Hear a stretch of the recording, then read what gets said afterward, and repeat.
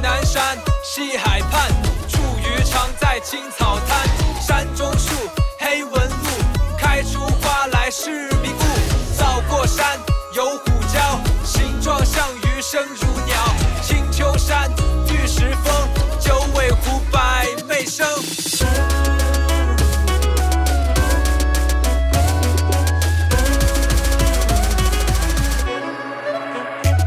山海间，只怪秀一手，只买金黄奔走。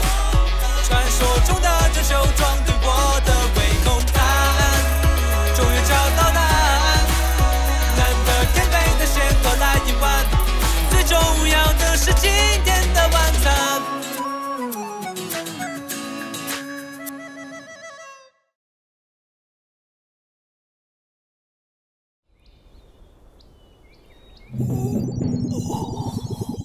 随缘汤取自万法随缘之道，其要点就是食材随缘、调料随缘、做法随缘，一切都交给天意。很久以前，修仙界争斗不断，不愿卷入其中的天星门，最终遭到其他所有门派的围攻。即使是天星门掌门，也架不住这三人的合力围杀。千钧一发之际，天星掌门祭出了他最终的杀器——随缘汤。三人从未见过此等法器，迟疑之际，已经被天星掌门连灌了几十碗随缘汤。之后，三位掌门大彻大悟，从此天下太平。师父闭关期间曾传话，若是有人趁他闭关偷跑出天星门，就将这随缘汤按月累计。师兄出山一共是13年零2个月，所以一共是158万。阿坤，是不是你告密？我对天发誓，绝对没有。另外，师姐你也出去了6年零4个月，要喝76碗。阿坤，你居然连我也出吗？冤枉啊！我真的一个字都没跟师父提起过。我是什么都瞒不过师父。一次性要喝下这么多随缘汤，长痛不如短痛，与其一碗一碗的慢慢喝，不如一口气全部喝下去。不要，师兄！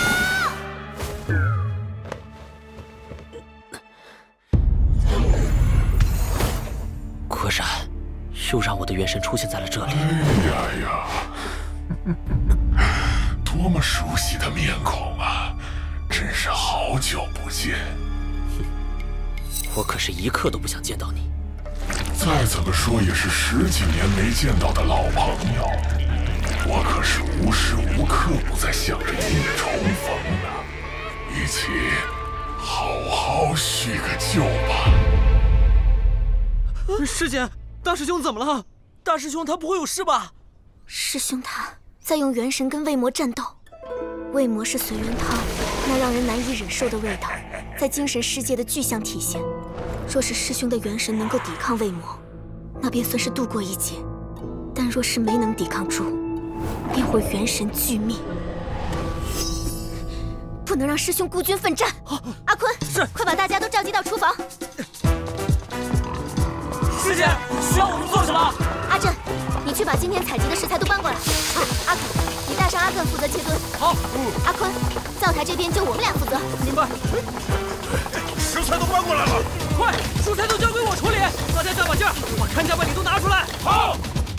随缘汤的破坏力来自于那可怕的味道，而要与它对抗，就得依靠美食的力量。撑住啊，师兄，我们马上来救你。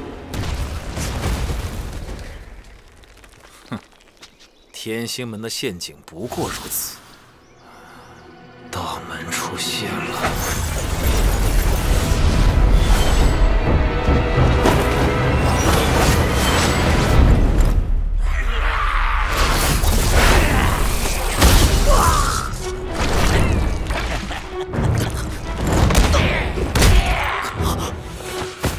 在这里，你的法术也好，武艺也罢，统统没用。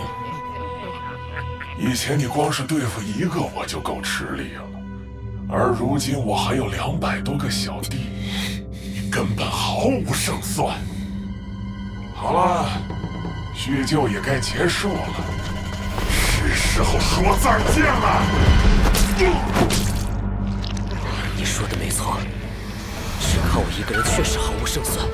但是，你的对手并不止我一人，而是整个天星门。这黄瓜从哪来的？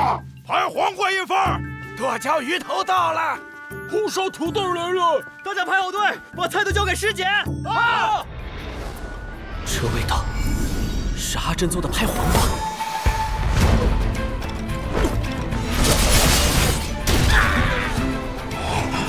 普通的黄瓜居然有这么强的破坏力！阿珍精心种出的黄瓜是天机门出了名的好吃。原来如此，你想靠美食的力量战胜我，但是美味带来的快感是短暂的，你赢不了我！这次是阿离独有的魔王辣椒。一有此令，大家一起上，速战速决！阿根的红烧土豆。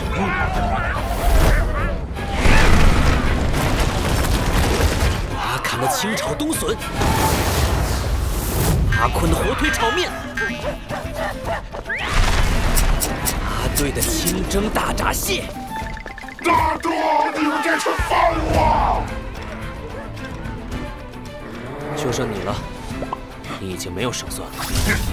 别高兴得太早，那我就用黑暗料理的力量对付你。接招吧！师兄，今天中秋节，我们一起去赏月吧。师兄，你怎么了？被师傅抢走了几块他做的随缘月饼。我带你去个地方。啊？去哪儿？师妹，你怎么跳水里了？师兄，你看我找到了什么？这个我从来没见过。这是我今年刚种的莲藕。是吃的吗？你尝尝看。好脆好甜，虽然很坚硬，但是咬下去格外清脆爽口，还有一股荷花的清香。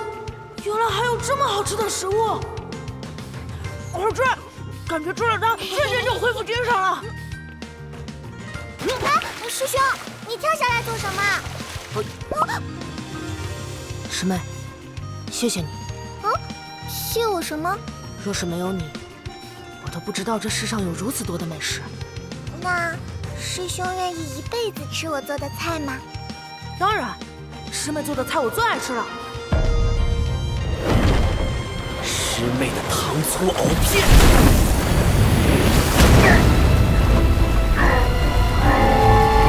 怎么可能？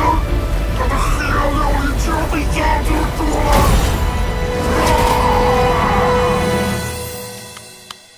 岂有此理！我堂堂第一黑暗料理，居然被几道家常菜给弄成这样！那可不仅仅是家常菜，那是天星门众人数百年来在炼狱般的饮食环境中磨练出来的技艺。我们自己种菜，自己钻研厨艺，最终做出能和你对抗的菜——天星本帮菜。是吗？别忘了，我可是你师父所创。在他老人家的不懈努力下，我们学会了进化。